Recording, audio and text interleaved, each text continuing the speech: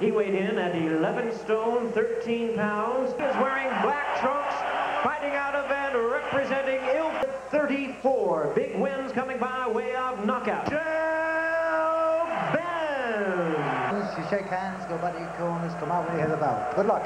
Very short notice, facing a hostile crowd, and Nigel Benn moves up, likes to throw from way out, usually a powerful straight. Remember, Nigel's not one of these kind of guys who waits around for the fight to start. When the bell rings, 10 hours working on a jackhammer and then 2 hours in the gym. He's got them cut. And as mentioned, he was told about. And all of a sudden you're here in the middle of all this roaring crowd. Nigel Benn, always. Belies the strength because of beautiful doubling up by Nigel Benn. Pass me an ice bag up, please. Can you pass me an ice bag? It wasn't nice to ask him if he wanted an ice bag. He's getting to actually mic the people in the corner, which was very gracious on the Marine Corps. And you're throwing a left and nothing with the right. So let's see what nice little 3, 4, 5 punch combination. Relentless shots by Nigel Benn. Uppercuts to the body of the head. To use the angles and cut off. Then again, Marciano to wear him down. Okay, Daniel, that was a good round at the end. You heard him. You already heard him. Let's take a look at the low blow. That was low. Whoa. Turn his hands, hitting me on the side. Good, straight right hand. Hesitant to throw a punch that he says, I'll just see what he has in the first few rounds. The punches blocked by Nigel Benn's right fist.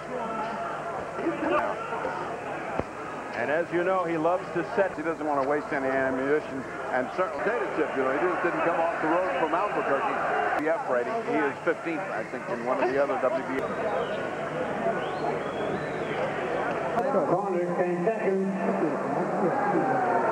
Usually that is a no-no here in Great Britain. Round 4, using it as much here. I don't think there's any reason for it, and could have used it in the Ben. Unfortunately for him, that might leave his head exposed, which is heating up. And Eubank then has defended the title 8 times. Nigel Benn. Perez trying to hold. Ooh, nice uppercut again.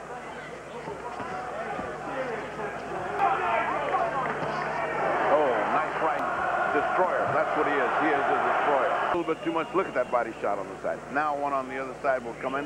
It is scheduled for 12. Turkey, New Mexico is a late place. There's a right by round 5, and now Benn looking to go in for the finish, but back comes Perez to the combination. Perez now trying to fight. He's done that a couple of times. What a young man, Danny Perez. Benn's trunks. It should say the same thing on Perez's trunk. Entertaining round thus far. Right hand. Wow. Right on the money. You know, that's on the chin. A good, clean punch. Corner, Danny, my ribs. I don't know if I can keep this up. Is of the champion. So, feeling the back of his head, does that remind you of anything? Seemed like a very long round with the right, but doing no damage. He has nothing on his punches now. He is. And to stun the champion, drive him back like that. Wow. With an overhand right by Benn. Oh, nice right hand. 2 right hands. He is being pummeled here. Ooh, right up. Ever unfortunate ending. You know, when you throw first off that jab, you land. Leaders in Nigel Benn's corner as we enter as you think you are, then go out there. Perez looking to protect those ribs. Bobbing and weaving. Well, he did that. He walked in as the punch was coming in. He is in trouble again, Perez. Perez going down. It's Nigel Benn defends his title for the night. He's all right. He's all right. Nothing to worry about there, but he is. Look at these replays at the end. Too much. See a shot on the side? Goodbye. You just can't. Super middleweight crown, raising his record to 42-2-1.